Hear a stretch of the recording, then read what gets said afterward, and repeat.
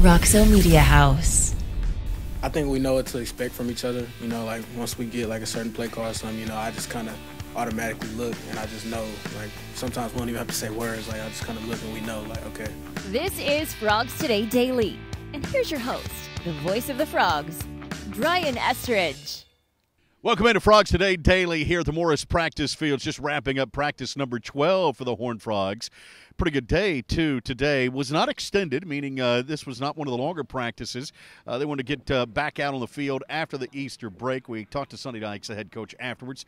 Said he felt like his team came back with a great mindset. Thought it was a really sharp practice today. Chandler Morris, by the way, a couple of 3 touchdown passes, looked really good at quarterback. So he felt good about the return from the Easter break. They've got another one on Wednesday. Then, of course, the spring game coming up Friday night at 7 o'clock. Little Friday night lights for you to wrap up spring ball. Is this team now still staying fairly healthy? Don't forget there'll be a lot of new faces come fall here as well that will get an opportunity. But right now you got to like what you see out of the Horned Frogs. Today we talk defense primarily. In fact, we had a couple of different guys join us in the interview room. Mark Perry, the safety who returns, obviously, the transfer from Colorado. We'll talk to him. But Jonathan Bax joined us first. He's a freshman out of New Orleans. They got high hopes for him. This guy should be a senior in high school, enrolled early here at TCU. And we talked about that transition from high school here to the Horned Frogs. Knowing I was going to come in early, especially trying to get the hang of things, being an early enrollee, I knew it was one thing on my mind. I just wanted to start fast and just do the best I can be the best I can be each and every day, just trying to line up in the right spots, especially being the young guys, just trying to get my alignment right from the jump. And, I think I'm doing a pretty good job at it, Coach Gillespie, Coach Creech, they lead me.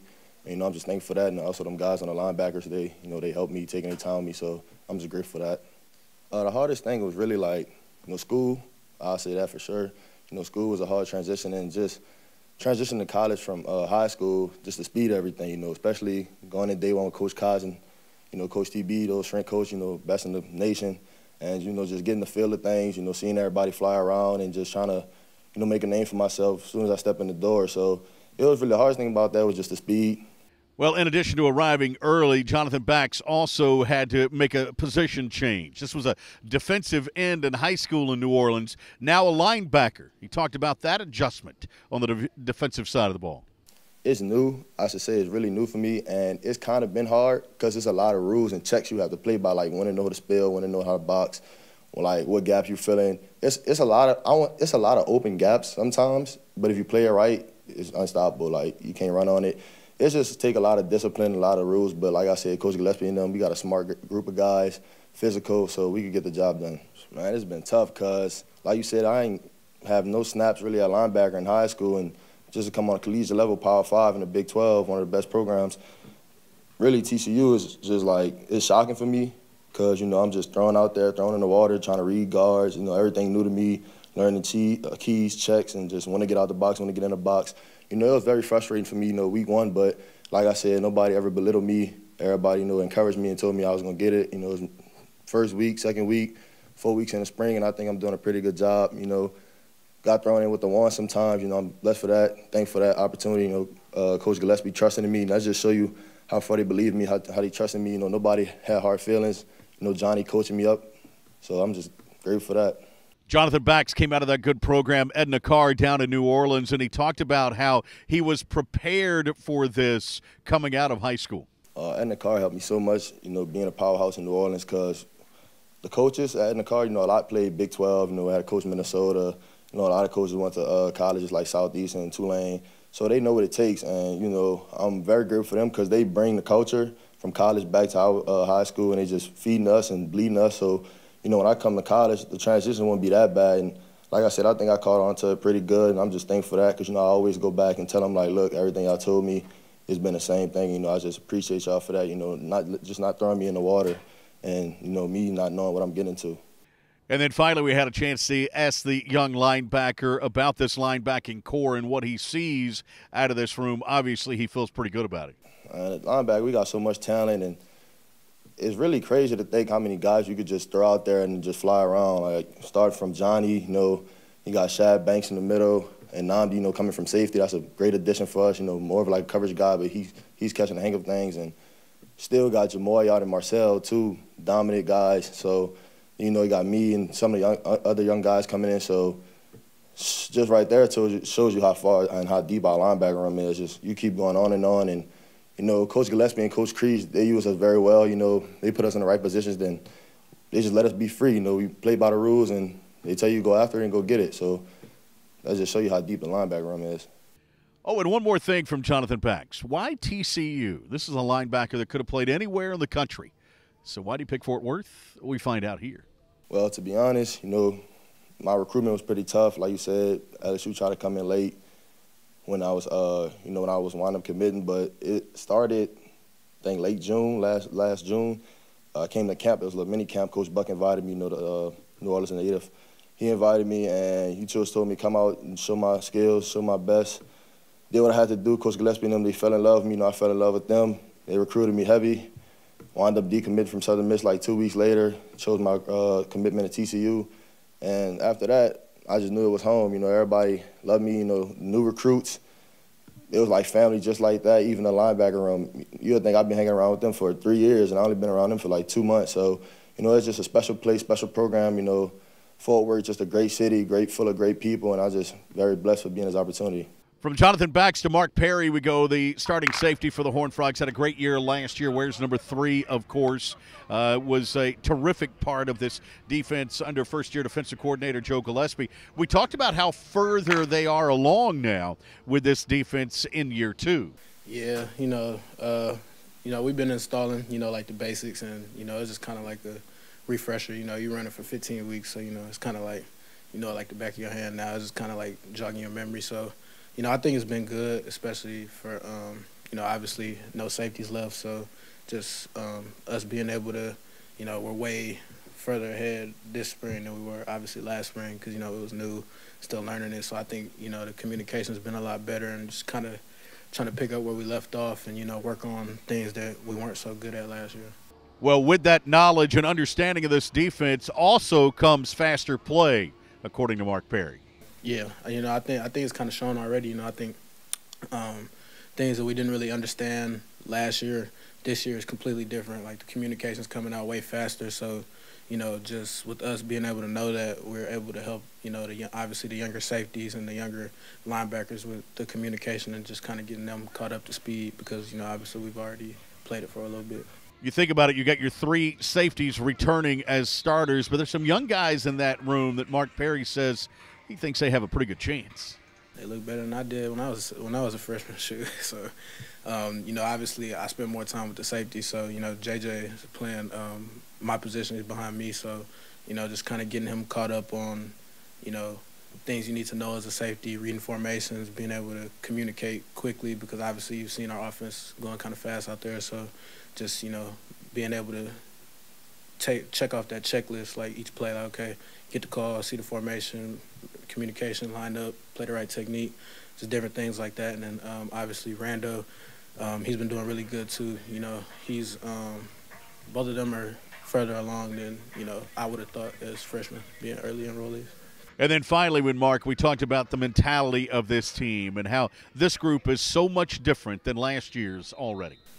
I think we have expectations now. You know, obviously last year being the first year, you know, you don't really know what to expect, learning new systems, a bunch of new faces and stuff like that. But now, you know, you kind of have some familiar faces coming back from last year. Obviously there's still going to be some new guys and, you know, some question marks in some areas. But, you know, I think we have an expectation, you know, after going that far into the season, you know, it's kind of like the standard now. So we're expecting people to do their job. We're expecting, you know, if somebody's supposed to be there, they're going to be there. So, you know, just kind of holding that standard and having that expectation has been different this year.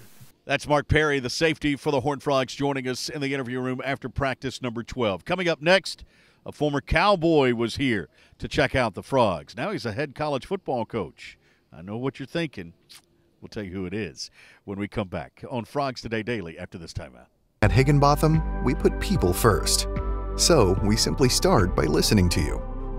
Whether you're searching for customized insurance, HR, or financial solutions to protect your home, car, health, business, or employees, our specialists are here to serve you, the people you care about, and your success. Higginbotham, insurance, HR, and financial services. Inspired by you. Texas-based Happy Water offers the best-tasting, sugar-free kids drink ever made. Happy Water comes in 4 delicious flavors that you can find at local retailers and on Amazon. Each pouch contains 0 grams of sugar, 0 calories, and 0% juice. Head to happydrinks.com for more information and to purchase Happy Water. That's HAPIdrinks.com. Live happy, be happy, drink happy. The Flying T Club provides the everyday TCU fan and alum the ability to specifically support TCU student athletes. Flying T Club offers 3 levels of memberships. The Flying T Club is a nonprofit organization supporting the brand development of TCU student athletes through a series of unique event-based networking opportunities, which are exclusive to our members. These events provide a great social engagement tool for our members and student athletes alike. Follow them on Instagram at Flying T Club or online at flyingtclub.com. Welcome back into Frogs Today Daily, where we've talked long and hard about how the fact that there have been a lot of high school coaches and players that have been out at spring practice this year under Sonny Dykes. That's a great thing about the transparency with this program, the access. They're able to see firsthand how this program runs practice. Well, a lot of coaches are taking advantage of that as well. We mentioned last week to Troy Calhoun, the Air Force head coach, was here.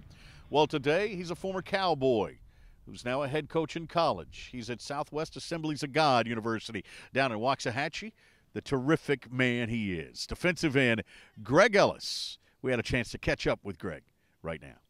Greg Ellis out of practice today. Obviously the former North Carolina Tar Heel, Dallas Cowboy, now the head coach.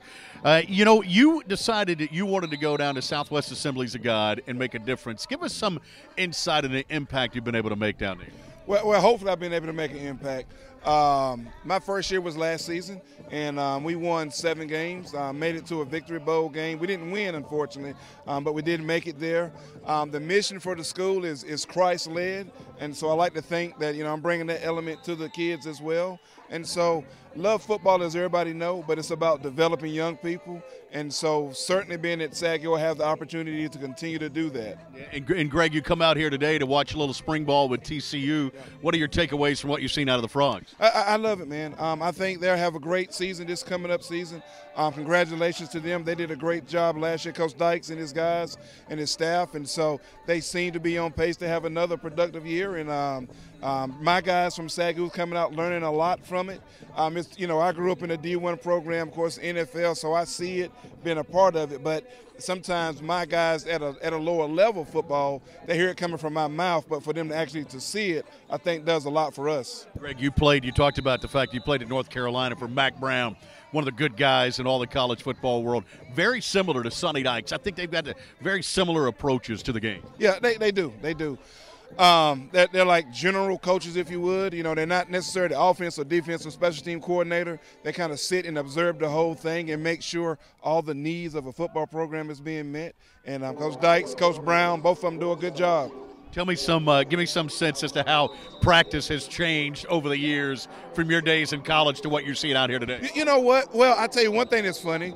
I see the trainers come out with a bag of snacks, and I'm like, who you taking that to? He said the players. I'm like, okay, really? That's one new thing. The football is still the football. Obviously, there's a lot of more gadgets out here. One company, I can't think of the name of them, but they have the juggler machine that's automated now. Yes. And so you can run, and that machine can find you and throw you the football. So I hope TCU doesn't mind. I'm going to tell Coach Brown about it because that can really enhance your football program. Greg, you've always been one of the good guys, and we respect what you do, and glad you're out here at TCU, man. Keep up the good work. Yes, thank you. I'm glad to be out here. That's former Tar Heel and Cowboy great Greg Ellis, now the head coach at Southwest Assemblies of God University, checking out TCU practice here today. We had a chance to talk to Jamarcus McFarland, the Frog defensive line coach. He wanted to throw him in some drills. He said, I got a couple of plays I know he can handle for him on defense. All right, that's going to do it for this edition of Frogs Today Daily. Don't forget, another practice coming up on Wednesday, and then Friday Night Lights, 7 o'clock right here for that spring game. We'll have all the coverage for you, as always, at Frogs Today and FrogsToday.com. Don't forget to like, subscribe, comment, and share. Most importantly, subscribe to FrogsToday.com and our YouTube channel. Thanks for joining us. Until Wednesday, have yourself a great week.